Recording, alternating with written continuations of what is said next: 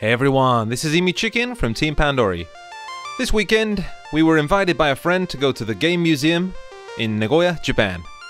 So yeah, why not? The main building is the Nagoya City Museum, which may store some things of historical importance, like vending machines. Entrance is fairly cheap, adults 1,500 yen, high school students 900, elementary school, junior high school 500 yen.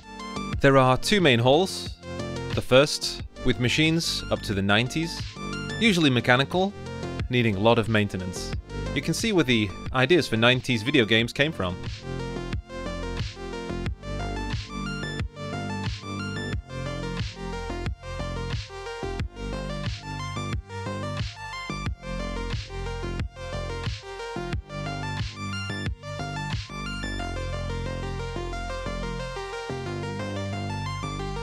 This one's a two-player pinball game.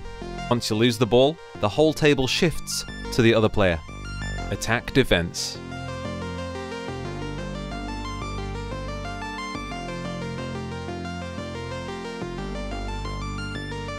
Among the other pinball games, there are some that are closed for maintenance. We even had the opportunity to see one being repaired.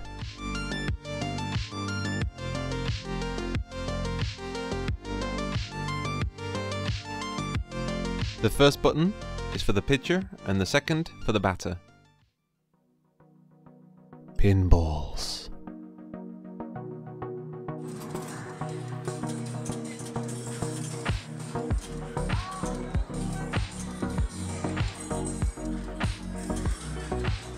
I'll be back. Along the side here we have artifacts from long ago.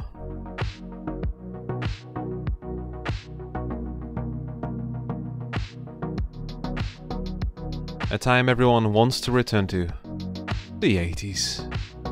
Or maybe the 70s, depending on who you ask.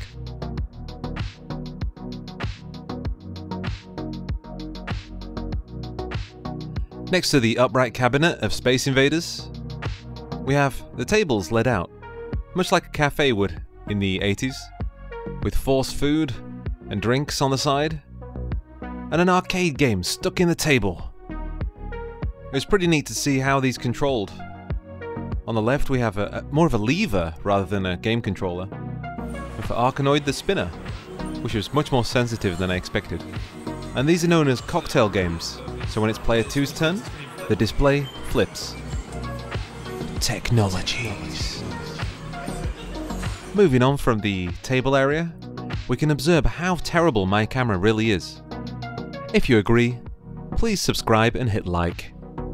The camera I'm using here is the Vantop 5C. Many YouTubers recommended it. I think it's complete balls.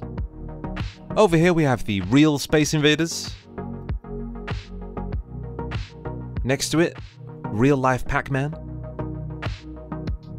And in the corner, Space Invaders on a large projector. Wow. Connecting the halls, we have these weird machines with buttons, like count, learn to count, number counting games, or you get blown up by dynamite. Boom. Vending machine. And the toilet looks like this. Wow. Oh, and it's one of them button things, so you push it and then it squirts. In the larger hall we have the games from the 90s. Here's Taiko no Tatsujin. And some modern action games in the center.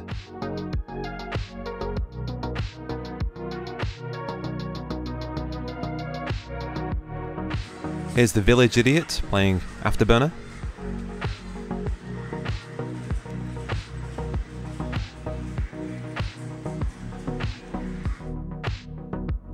Here's some cool guy playing Outrun. And another extremely handsome fellow riding into the sunset on his Akira motorcycle.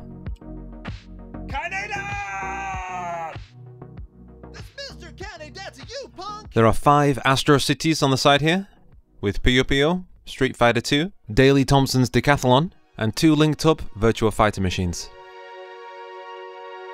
Plenty of games here for kids to enjoy. And a few races too. Here's Crazy Taxi.